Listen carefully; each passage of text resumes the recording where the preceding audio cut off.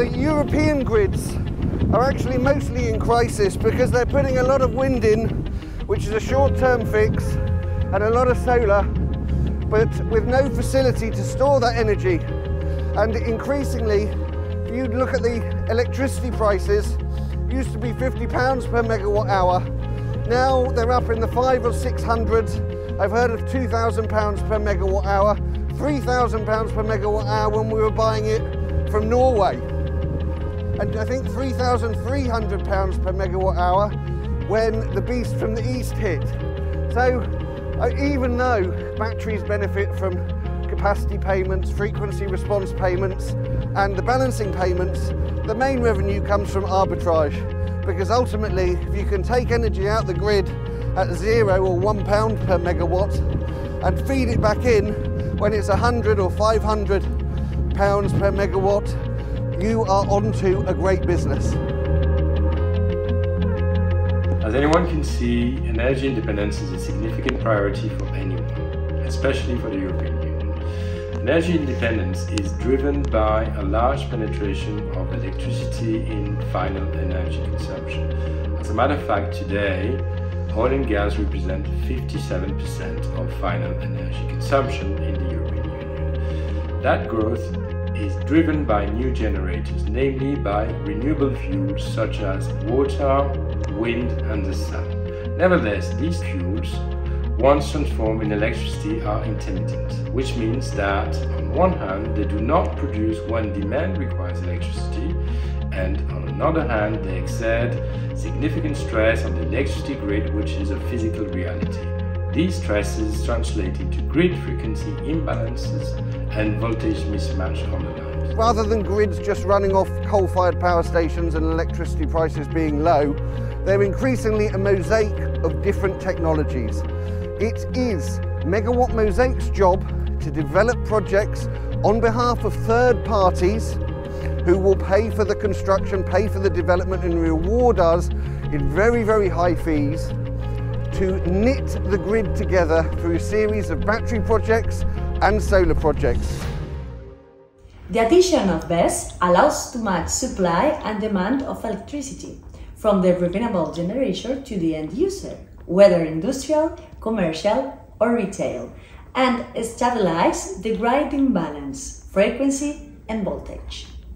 For 1 megawatt of renewable, you require 30% of BESS capacity. Therefore, BESS is a key asset that enables a shift toward a net zero target by 2050. If the coupling of massive BESS and renewable allows to meet both a net zero target and energy independence one, it is equally paramount to consider electricity prices and volatility on electricity prices. Because wind and sun are free fuels, contrary to gas and oil, for instance, the marginal cost of production of a unit of electricity for these two generators is close to zero. This means that the levelized cost of energy of these generators, and especially solar PV, is the lowest one in the market, therefore the cheapest form of generating electricity. However, because of its intermittency, that electricity does not have the same value than a flexible base load generation. The addition of BESS on a massive scale allows to create a flexible base load shape that meets demand profiles. From an economic perspective, the levelized cost of energy plus levelized cost of storage must be equal or lower than the levelized cost of energy of a conventional generator, such as combined cycle gas turbine, which provides flexible base load.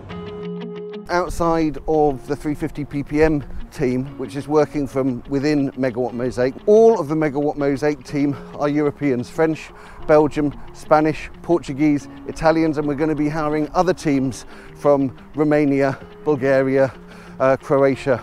And that is because increasingly, as we've left the EU, if you want to do well in Europe, you need Europeans. Once all development risks are mitigated, we have an active market of buyers in the EU. Utilities, energy firms, infra funds, family offices, renewable funds. A short turnaround of 9 months with a low initial development budget and a large exit multiple. And for that, we are securing an off-take agreement with a Luxembourg-based development fund. We are currently raising £750,000, and that's going to give us a runway of about 30 projects to get going.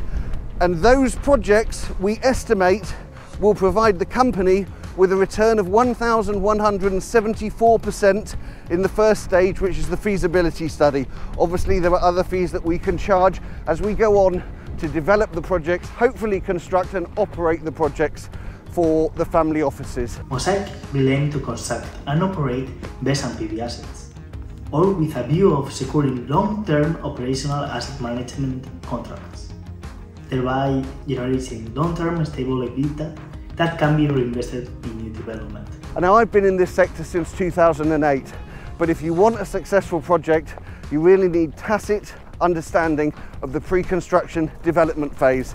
And if you have that, then people will pay handsomely for it. Over the past 3 years, this team has built a portfolio of 41 projects, meaning 360 megawatts of hybrid solar PV plants across Italy and Iberia. Despite a very demanding environment, COVID, Ukraine war, causing commodity prices, we have not lost a single project, and we have monetized our first project at the 48% IRR. We have been developing BESS and solar projects successfully for the last 3 years and have completed the first 16 projects for third parties. The only difference now is that we are doing it for Megawatt sites, for ourselves and our investors, and we can scale the business at a rate the market demands. So once you've satisfied yourself that this team has tacit knowledge of the sector, click the link below, download the information memorandum, have a good read, and then get in contact with me, and then we can move towards a call and discussing the business further.